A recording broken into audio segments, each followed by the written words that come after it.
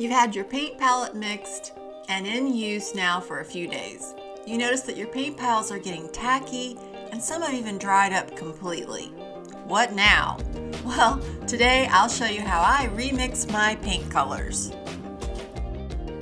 So you can see here I'm using my palette knife to kind of test the paint piles that are at the top, the pure colors, and the ones that are definitely not a consistency that I want to work with, I'm going to just scrape them off and replace with some fresh paint.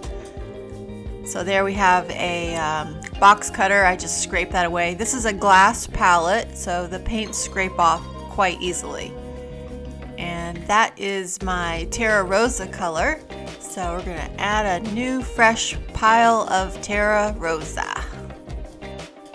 You don't want to work with paint that's at a consistency that you're not going to enjoy the painting process. So if you find that your paint is tacky and you're just really not getting the kind of brush stroke that you want, don't keep struggling with tacky, hardened paint. Get it off your palette and mix up a new batch of colors so that you can enjoy the painting process. So I'm just going to keep checking my paint piles and scraping away the areas that are hard and that I just don't want on my palette any longer. So I'm working with titanium white, yellow ochre pale, Terra Rosa, Van Dyke brown, and phthalo blue.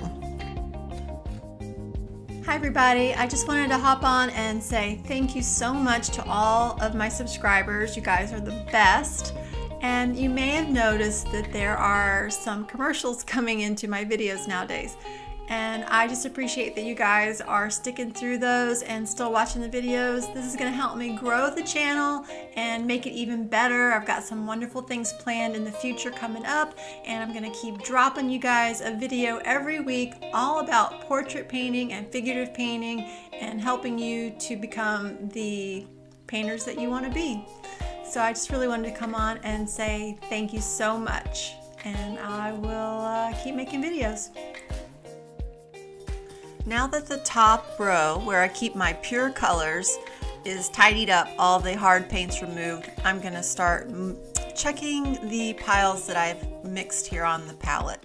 And I'll remove an area, and then I am going to put a little clove oil down on the glass palette.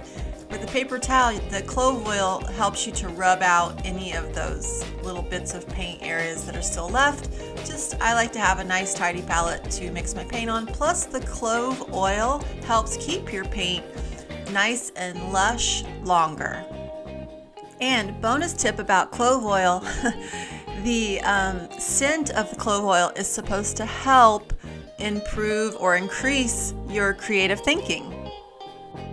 And you can see here, it really picks up the paint. It does just as good of job as if you were using turpentine, odorless or not. So I'm pushing down some of this white paint pile because this is going to be set up as a vertical palette. And if you just smash your original piles down a little bit, it'll help keep them from sliding down. So there's your bonus tip number 2. So let's mix up this pile here. It's kind of a light mauve pinkish color. Going to be used as a flesh tone predominantly. Start with a little titanium white, add a touch of Terra Rosa, and then we're going to take down some of that saturation by adding, I believe, a little touch of the Van Dyke brown after we clean off the palette knife. Don't want to contaminate your original piles too much. I'm not the most diligent when it comes to not dipping into my original piles and contaminating them just a little bit. But you can see that definitely took down some of that saturation. And we're just going to keep mixing that until it matches that pile that we're trying to recreate. So I find it helpful to add little increments of paint. I don't like to add a giant dollop of color. I'd rather build up to match the paint pile that I'm mixing a little more slowly. And you just keep asking yourself, is it too red, or is it too blue, or is it too yellow? Or where do I need to go? Does my paint pile need to be bluer Does it need to be more red? Does it need to be more yellow? So you have to figure out which direction you're going in. So it looks like we've matched up pretty good here. So let's get rid of the old pile now that's hard and not of any use to us. And we've mixed it up perfectly. So we're just gonna scooch it over. As you guys know, I like to have my mid values kind of in a middle row, and I mix my lighter values towards the bottom of my palette and my darker values on top of the middle row. So it's dark, mid, light in value. So here we are mixing up that lighter pink color now, and I dipped into that color that we just made to help get us going in that direction. And then again, I'm just going to ask myself, does it need to be more red? Does it need to be more yellow? Or does it need to be more blue? And then I will take from that original pure color pile and keep mixing it until it matches. I'd say that's a perfect match. So let's get rid of that pile. We don't need it anymore. Off the palette you go. All right, what are we going to mix now? We're going to go for that more saturated reddish color. Well, look at that. Just some Terra Rosa and some white, and voila, we pretty much have it. So that was easy.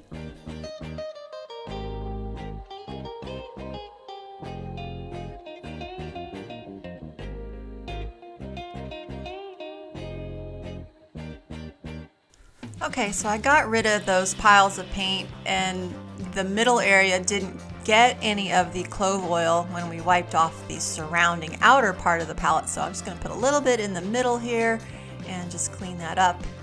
And then I can replace that mid value, more saturated reddish color, and I'll have a little clove oil underneath of it, which will help keep it soft and luscious a little bit longer. All right, let's mix up this darker color flesh tone. So here you go, bonus tip number 3. The beauty of using a limited palette. So here I have 5 colors, and it allows you to remix your palette more easily. If you don't have a ton of paint colors, your original colors, then mixing again the piles is going to be so much more easy.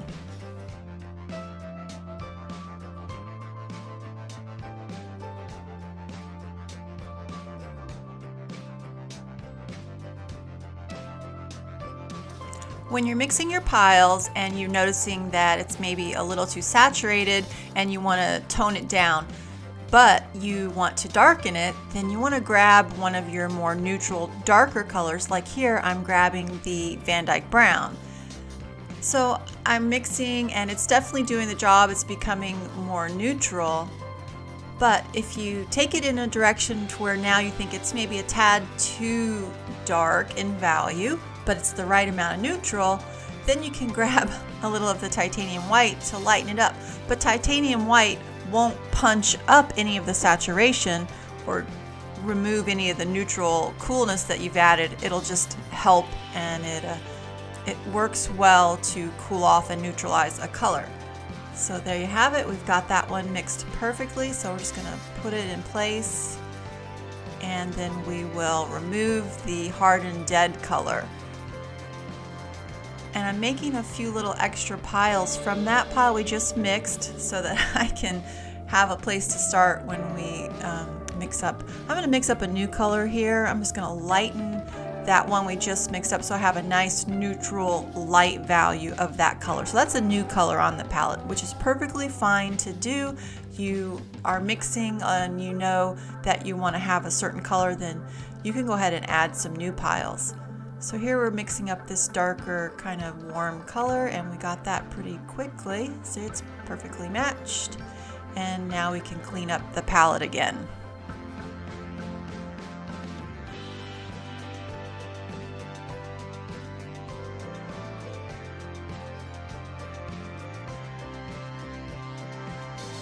All right, now we're going to mix up this nice dark reddish brown color, starting with some Terra Rosa here. And we'll I'll mix it just to the side of it so we can be close enough to that pile to see how well it's matching and where we need to take it. Now I like to have two darks on my palette. I like a warm dark, which we got pretty quickly, and now we're going to mix up our cool dark. So you may be wondering why I grabbed for yellow if this is a cool dark. Well, I know that Van Dyke Brown has kind of a purplish tint to it. So purple and yellow are complementary colors, so they're going to neutralize each other. So it's going to neutralize that Van Dyke Brown to a more gray, and then I can work with that as a neutral. And to cool it off even more, I can go ahead and dip into some of that phthalo blue, and that'll help take it to a very cool grayish dark type tint. And again, we're going to clean up our palette and make room for our final piles.